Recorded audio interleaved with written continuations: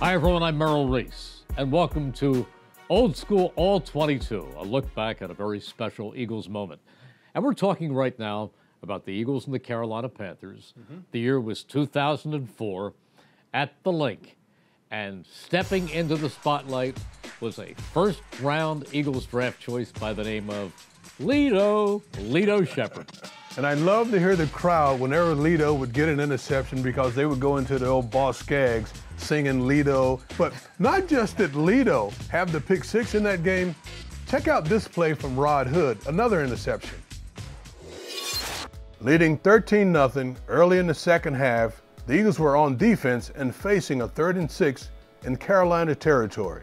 Rod Hood lines up against the Carolina receiver, Muhsin Muhammad, who was running a shallow crossing route. Linebacker Dhani Jones, right here in the middle of the field, is a free player.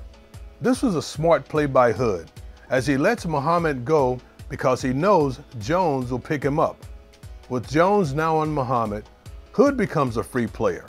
He gets his eyes on quarterback Jake Delhomme.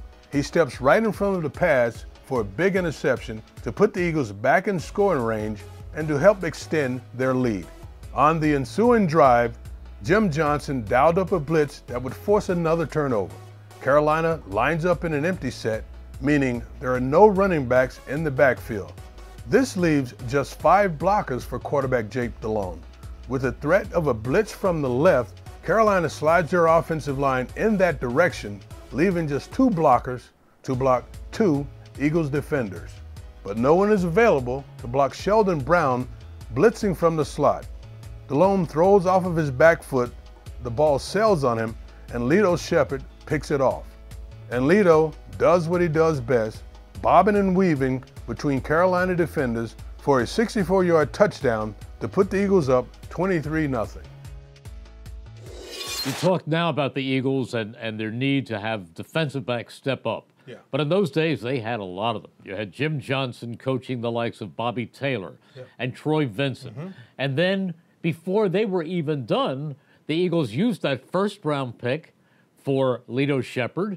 Then they picked up Sheldon Brown, and then also Michael Lewis. Well, that was a very good era of cornerbacks, and I think it just goes hand in hand. When you have a good group of guys up front getting pressure on the quarterback, it really makes your cornerbacks look better.